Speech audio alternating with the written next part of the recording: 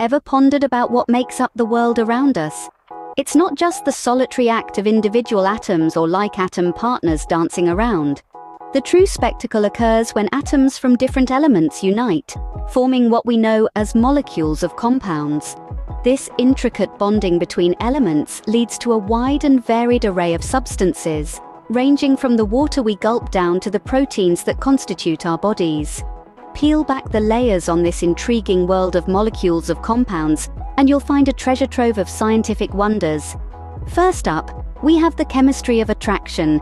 This isn't your typical romance, but a dance between atoms from at least two different elements.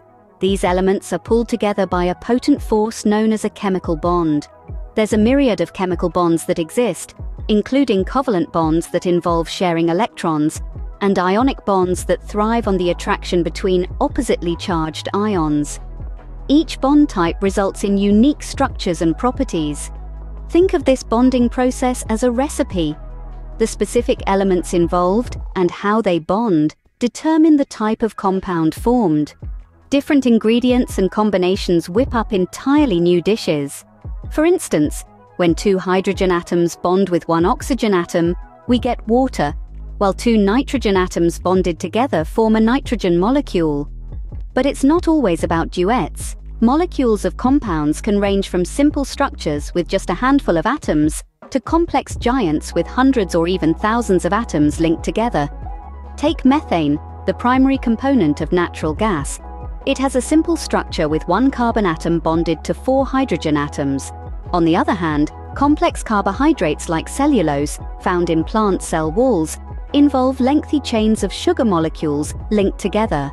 And much like us, these molecules of compounds have unique personalities. The way atoms are arranged in a molecule of a compound determines its shape and overall properties. This affects how these molecules interact with each other and with other substances. Consider the V shape of water. It enables water to dissolve many different substances and plays a crucial role in biological processes. To comprehend molecules of compounds is to lay the groundwork for understanding chemistry. It empowers us to predict how different elements will interact, devise new materials with specific properties, and understand the intricate world of living organisms.